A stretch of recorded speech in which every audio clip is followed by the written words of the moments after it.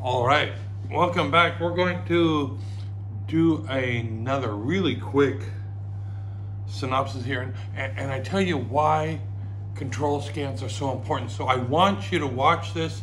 Everybody, please take this advice, because if you send me data like this, you're going to get the exact same video. Take a look at this, all right? Let's move on down the line. I'm going to open up some of these screens here. Let's start off here. We're going to start off here with, let's see, this one here at the end is going to be the 57. All right, and I'm using the last two digits of the file name. So if you're ever interested in how I come up with these numbers and you hear me, oh, what's a 57? What's a 14? What's a 39?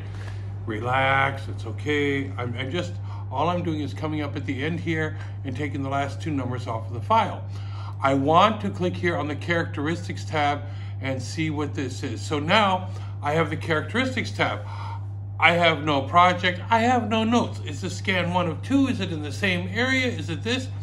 I see I have 9.14 meters by 9.14 meters. That's it. I don't have any other information.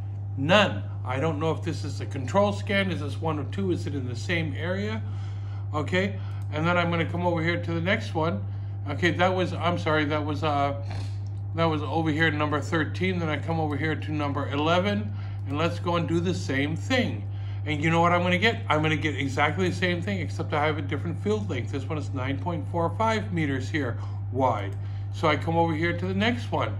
And I come over here and I take a look at the next one. And guess what I have? Again, nothing. 9.14 meters by 9.14 meters. Excellent size. Cannot complain about the size. So let me come in here and take a look at the overview. As I'm coming in here, I could have the side view. I have the top view. The reason I have the top view is because the top view is going to show me where the scans are on best. And when I'm looking here right in the very corner, right on the very end. What happens is I come walking to the end, and here's the end of my path. As I come, I stop, I look at it, I twist it, turn it, tilt it, I do something at the very end because I know I have a stop. Because of the stop, well, guess what you're going to get? You're going to get a stop. If you shake it, twist it, turn it, and that's exactly what I'm guessing here, you're going to end up losing all of your other data, because as I come in here into the side view, if you look over here, I have this huge, strong signal. So let's go and clean up some of our scans. I'm going to come in here to the side. I'm going to come down to the bottom. I recommend this for every user. Move this here. Move these. This one here, soil type surface to 0 and soil type cross section to 0. I'm going to come into here. I'm going to do the same thing here. Do you see this huge signal here at the end? It's right here on the very end. Can we bring that signal into the middle of the scan? Okay, because if that signal is in the middle of the scan, guess what we're going to have?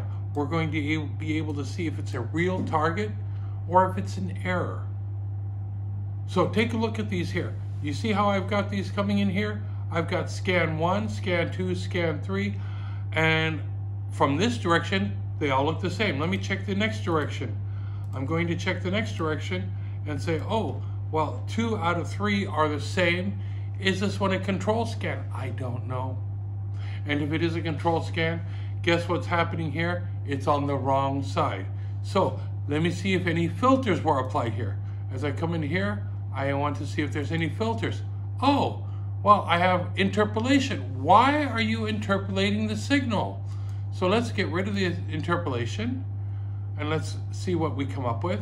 And then let's get rid of this multi-sensor alignment. Let's get rid of all these signals. Perhaps now we'll come up with a better signal. Let's look from the top. And the top here says, okay, out of all the signals that come in, one is just filtering out the other. Let's see, we have the same thing. You have implied interpolation. We don't need interpolation. Moving along here, the multi-sensor agreement, alignment, I guess we could keep. I guess I could always add that back here again, because what it does, it takes that one strong signal and it reduces it. But the interpolation, get rid of it. A good scan will not require any interpolation subdivision, or any filters whatsoever.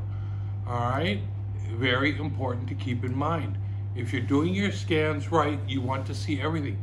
When you apply the filters, what you're doing is you're masking other items. So we don't want to mask it. Now, going back here, looking at all three here, do I have anything significant that I can look at? Well, what is this here? If I do this scan again and I do it correctly, and please watch my body movement, watch how I conduct the control scans in the OKM video. Please watch it. When I say it'll help you, it'll help everybody.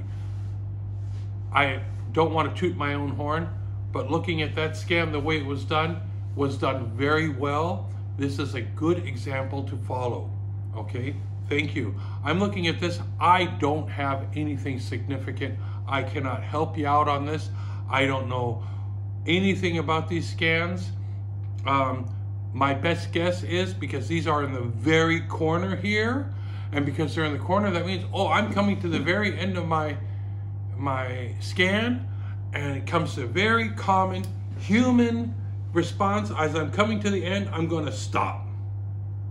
And boom, you tilt the antenna. And as soon as you tilt that antenna, that's where you create your errors. No tilting, no turning, no twisting. That antenna must stay vertical the whole time without any movement. I implore you to keep that straight, or you will make errors. The equipment is good, the equipment works, but when the equipment is operated improperly, you're going to get improper answers. Keep it straight, keep it smooth. This is Frank. Join my Patreon, and I look forward to helping you out and assisting you further. Thank you.